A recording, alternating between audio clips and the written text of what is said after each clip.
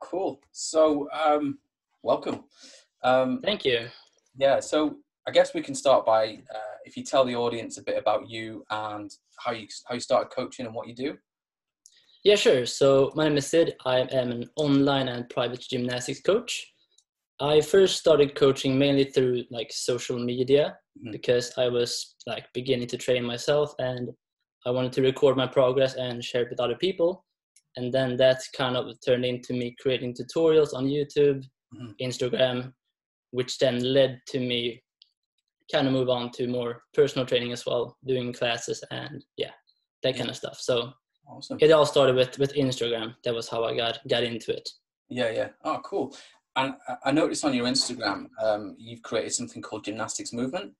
Yeah, Um, exactly. yeah, so if you can tell the audience a bit more about that, how you developed it, what it involves.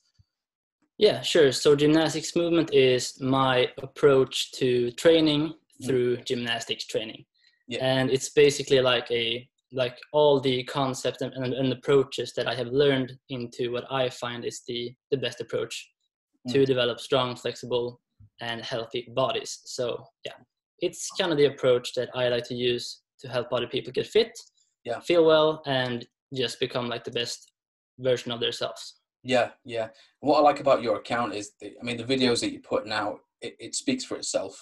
Yeah, You see some accounts they're putting out video, well, they're putting out programs, and it's a case of the coach can do all the movements, which is yeah, great, but you don't see very many clients doing the same movements. And I think that's what no, separates like the really good programs from the kind of the mediocre ones, because yeah, especially in flexibility, you find that there's very much a follow me, do what I do kind of mentality. So yeah, kind of like in yoga mm, and contortion, you get yeah, somebody who's naturally hypermobile, and they'll say, yeah. "Oh, do this program," and you get a 50-year-old guy who can't even touch his knees, and he's like, "Well, why isn't this working?" But what I like about yours is that you show the results with your clients, which is fantastic. But who are some of the kind of important people or figures that have helped you in your coaching career? Well, I guess the most influential one was Christopher Summers from Gymnastic Bodies because he Yeah. was the one that got me into like the whole gymnastics Hmm. fitness scene. So I read his book Building the Gymnastics Body like Great book. probably 7 or 8 years ago. Right. And when I saw like those gymnastics positions, I was like, this is something that I want to learn. Mm. And that was like the introduction to me getting started with gymnastics. Yeah. Yeah. And that led me down to where I am now. So that was a huge influence. Awesome. And besides that, it's been a lot of people. It's not been like one specific person. I've been following a lot of people on YouTube and Instagram with and like just taking the best concepts from Yeah. each coach Mm. and then I use it like in a way that I find helps me and my clients for what our goal is. Yeah. Yeah. No. Yeah, I don't like that mentality of just this is the approach Hmm. because there is not one approach because everyone has specific goals and different goals. Yeah. So we need to find an approach that suits them, and it's not always going to be the one that I have. So then I might take something from like another coach, and I just try to pick and Yeah. find the stuff that works best. I think that's a fantastic mentality, and if only more coaches had that, would be in a much better place with the industry. But Yeah. are there any coaches or instructors that you've kind of seen that you haven't trained with and you'd really like to learn from? Any kind of like seminars you want to go to, or courses, or just people Mm, stuff that you thought, I wouldn't mind learning from those.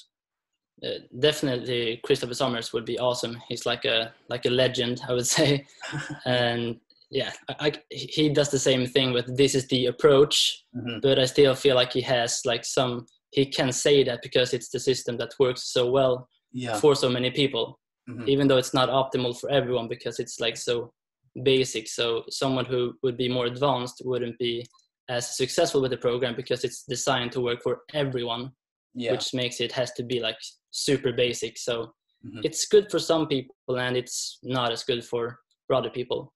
Yeah. But I would definitely like to learn more from in person. Oh, cool. Um, Yeah, uh, yeah, I'm obviously aware of who Coach Summers is and what he does with his programs, but he's not actually somebody I've really kind of paid attention to. So it's somebody I'm definitely going no, to look into. So when we go to your Instagram and we look at your videos, it looks like you're obviously working a lot with gymnasts, but Yeah. who are the types of people or athletes that you work with in a typical day? Well, right now I mostly work with adults because Mm-hmm. that's been the area that I've chosen to focus on the most. Before I've trained both kids, like people in their 20s, up to like 70 years old. So it's a wide variety of people, which is fun because it's like a new challenge with every person, because I can't use the same approach for a kid like I would for an adult. Yeah, of course. Which is so it gives me good experience to work with different people. Yeah. But right now I focus on developing strong and flexible adults and help them achieve specific gymnastics goals. Yeah, that's cool. Are they mostly kind of beginners, or do you deal with like the high level people as well, or is it kind of like a mixed bag? It's kind of a mix, but at the moment it's been more beginners because I have like gone back into more of the basics myself, both in training and in studying, which kind of makes me post more basic stuff, which leads to more basic like clients find me. So it's very dependent on what I like to focus on. Yeah, because I find it difficult to focus on too many things at the same time. So if I want to do basics, that's going to be like all that I do. Yeah, because it's hard to, I find it hard to study two things at the same time. Yeah. And I think that's for obviously anybody who's watching this on the video or listening to it on the podcast, that if you're looking for someone to learn from and you are a rank beginner, swallow your pride a little bit and look for people who are offering like the basic starting points of progressions. Don't be kind of enthralled by people doing crazy things with their bodies who are taking years to get there. Certainly, I think when you see I think I think one of the most important things when you look for a coach, especially as an adult, is that they themselves started as an adult. Sure.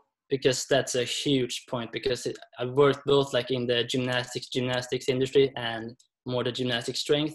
But in the gymnastics industry, it's not as good, because coaches who was gymnasts themselves as kids, they don't have the understanding of how it is to develop your body as an adult.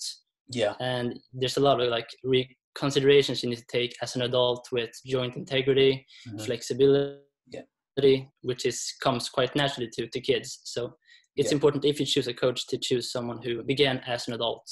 I think is absolutely huge. I completely agree. I think that's absolutely gold advice. You find people like Tom Kurz as well. He says the exact same thing.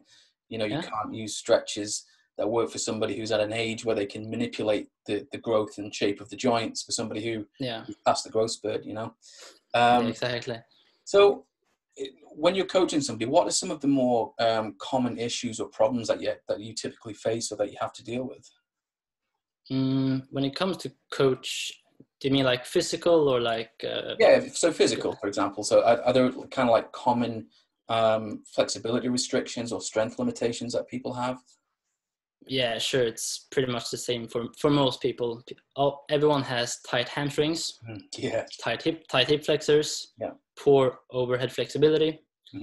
And those are like the most common ones that I see everyone has, which makes training very difficult in the beginning, which is why I think a lot of people have problems with pain and injuries, because they just aren't physically prepared to do a lot of sport and activities. And I think something people forget is that you need to deserve to train sports and do like CrossFit or gymnastics. You can't just do that kind of training and expect to get fit. That is the thing that you do once you have prepared the body to do the activity. Because if you don't have like the wrist flexibility and you start doing push-ups or handstands, your wrists are going to get, going to start hurting. So I completely agree with that. It's kind of like if you look at general preparation versus sport specific, I think kind of exactly. I think most people kind of think of it as in a yearly cycle. They think, okay, so I'm in the off season, I'll do my general preparation work and then sport specific. But really, you kind of need to be looking at that across your career. So if you want to get into a sport, make sure you can handle the demands of that sport. And I think that's great advice. So obviously you've been coaching for a while, but and you've learned things along the way. But if you could say travel back in time to the start of your coaching career, is there any advice or one specific tip that you would give to your younger self? That's kind of a difficult one. Let me think for a second. what would you say, by the way, if you could travel back to yourself? I like the way you threw that back onto me. Yeah, I just need to think a second. Mine would be to promote the message of trial and error more, because one of the things that people tend to ask for is, how many repetitions should I do? How many sets should I do? How long should I do this stretch or this exercise? They want specific details, and it's like, look, individual biology dictates you're going to have a completely different. You will have a completely different response to me because of our biological makeup, our training history, our psychological preferences. So mine would be to probably almost do away with recommendations for sets and reps, and kind of just give people a starting point. Okay, so start here with 2 sets of, so say we're talking static stretching, 2 sets of 30 seconds. See how your body responds. If you're not getting any results, throw in another set. Hold it for longer, and just play with the training variables. I think people are, I don't know, maybe too afraid, or I don't know, but they don't want to play with the training variables, which is what coaches do. And I think a lot of the time coaches, we're guessing a lot of the time as well.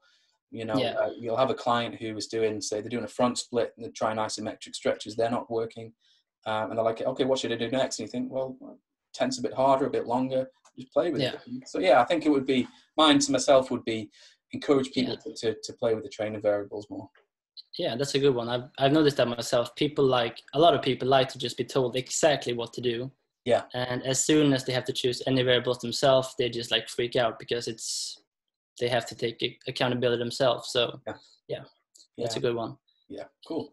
And I think for myself, I think the one thing that I would tell myself is to be more patient with my training. Yeah. Because as like just a few years ago, I was rushing my training basically. Yeah.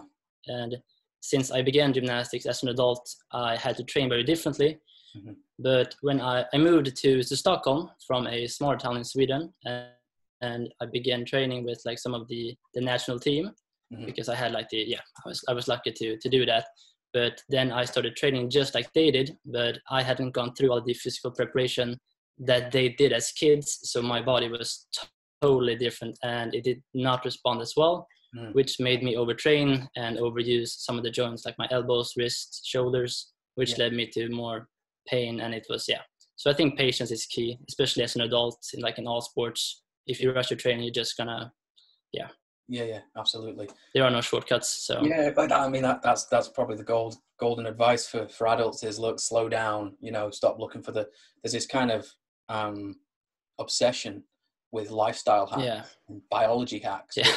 It's ridiculous. You're not a machine. You can't hack your biology. Your biology will only let you do so much before it says that's too much. Here's an injury to slow you down.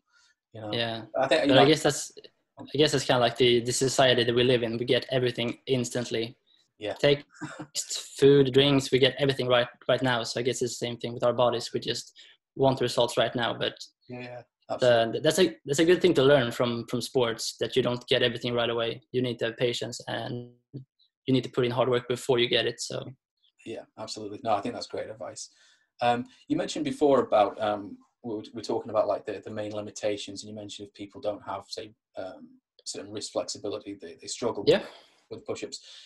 So in your opinion, if somebody's wanted to get into gymnastic style training, say they can only train at home, what would you say are the 3 most important exercises that they should be focusing on to kind of lay that foundation? I think push-ups is one of the most fundamental exercises. Not just because it's one of the best pushing exercises you can do, and you can do like an infinite amount of variations to make it more difficult. But it will also help you learn to control your body in a way that is going to teach you technique for a lot of other exercises. So you will learn to have complete body tension. You will learn how to control your scapula. You will develop your wrist extension.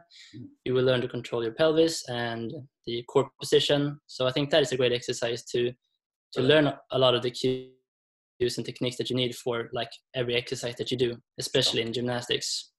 So that is number 1. Number 2 would probably be chin-ups as well. Super basic, but I think a lot of people don't do them in a way that is beneficial for them. I think a lot of people do pull-ups with the pronated grip, and they like bring the chin forward and just using their arms. Yeah. instead of properly activating the scapula and the rear delts, Yeah. which is, I think most people want to train their back, but they end up mostly training their arms, Sure. going to that rounded forward posture that we try to avoid, which the chin up is good to do if you want to get rid of that. Cool. So that would be number 2. And number 3, I think, would be either Jefferson curls or maybe hanging leg lifts for core strength. Yeah. I'm not quite sure because it depends on the person and their specific limitations. But the Jefferson curls is also great to build up more resilience in the spine and develop hamstring flexibility. So absolutely. I think that's a good basic to start from. Yeah, and it's great to see the Jefferson curl coming back into fashion. It was quite popular, many moons ago, and then we had this whole neutral spine kind of obsession, thanks to certain authors and certain books. You have to be neutral spine when you're lifting, when you're eating, when you're going for a crap. So which is ridiculous. I mean, Jefferson curl is definitely one of my top ones as well. So that's really good advice. And the push up as well is so underrated. So obviously your background is gymnastics, mine is martial arts, and people come to me and say, I was punching the pads or the heavy bag or the trying to break breeze blocks, and I've got elbow pain. I'm like, how many push-ups can you do? Well, I haven't done push-ups in 20 years. So maybe do some push-ups and condition the joints to actually be able to tolerate that force. But no, I think those are great questions. Yeah, and I think the exercises themselves are not that important always. I think it's more about the execution, because there are no bad exercises. I think it's just about how you do the exercises. Yeah, completely. So I think I mean, a lot of people do push-ups but don't get any of the benefit from the exercise. Yeah, and almost get hurt from it. So I mean, no, that's cool.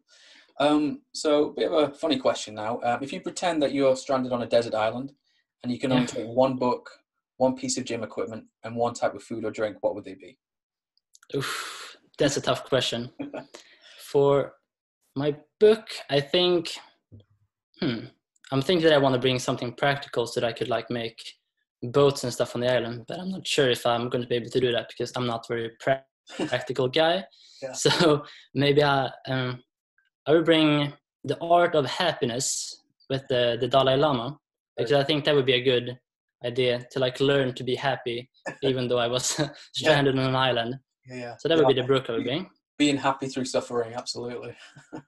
Yeah, I think that's key, especially in the world we live in, where a lot of people are unhappy, even though we have more stuff than ever. So I think a lot of stuff goes up here. So yeah, absolutely. And for gym equipment, I think I would bring gymnastics rings. Cool. Yeah. That's a great equipment where you can do a lot of exercises, push-ups, pull-ups. You can hang them in a coconut tree and do German hangs, and I think that would be a fun equipment to choose. Oh, cool, man. And food, I think I would take watermelon. Yeah. All right. I like that. Yeah. No, cool. Yeah, cool. It's a good food, and you get some fluid as well from. Yeah. I think that. Cool. Yeah, I'm gonna go with that. Oh, I like those. Yeah, that's good. So obviously you're getting very established in the kind of international coaching community, but where would you like to be 5 years from now in terms of your coaching career?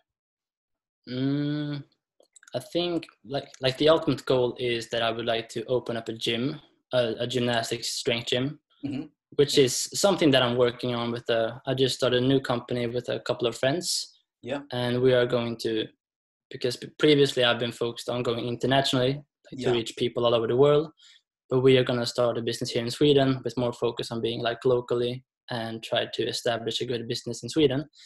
So that is something I would like to do, to open up a gym with focus on gymnastics, strength training, and my approach to training, because that is something that we do not have yet.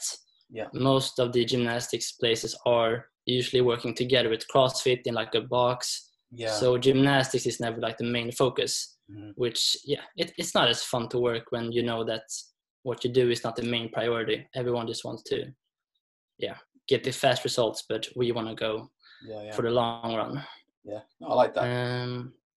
And for myself, my goal is to be the leading resource for gymnastics strength training online. Yeah. So that if somebody wants to learn something about gymnastics, then they go to just gymnasticsmovement.com or whatever my website will be. Yeah. But that would be my ambition to be a leading resource and someone people can trust when they want to learn more about gymnastics. Very cool. Yeah, no, I like that. I'm really looking forward to what you're doing, or what you're going to be doing in the years to come. Because, like I say, I mean, right now you're, in my opinion, one of the top, gymnastic coaches. People will say to me, they'll send me a message, what do you think of 𝘾𝙪𝙨𝙪🙩? And I'm like, well, he's all right, but go check out Sid instead if you want, useful information that it's not going to, remortgage your house for, Yeah, and it's difficult with those, like all those culture, and like it's hard to recommend when they have like that cult feeling. It's just, exactly. I don't know, when you don't like the person who does it, it's hard to recommend them, even if the approach is useful. So I think it's, being humble and just being able to learn from others and tell others that you do that is something that builds confidence, I think, and so people can trust you. Yeah. Because you can tell when someone just want to have their approach, but you can tell that they've been influenced by other people, and they just don't have the confidence to tell that.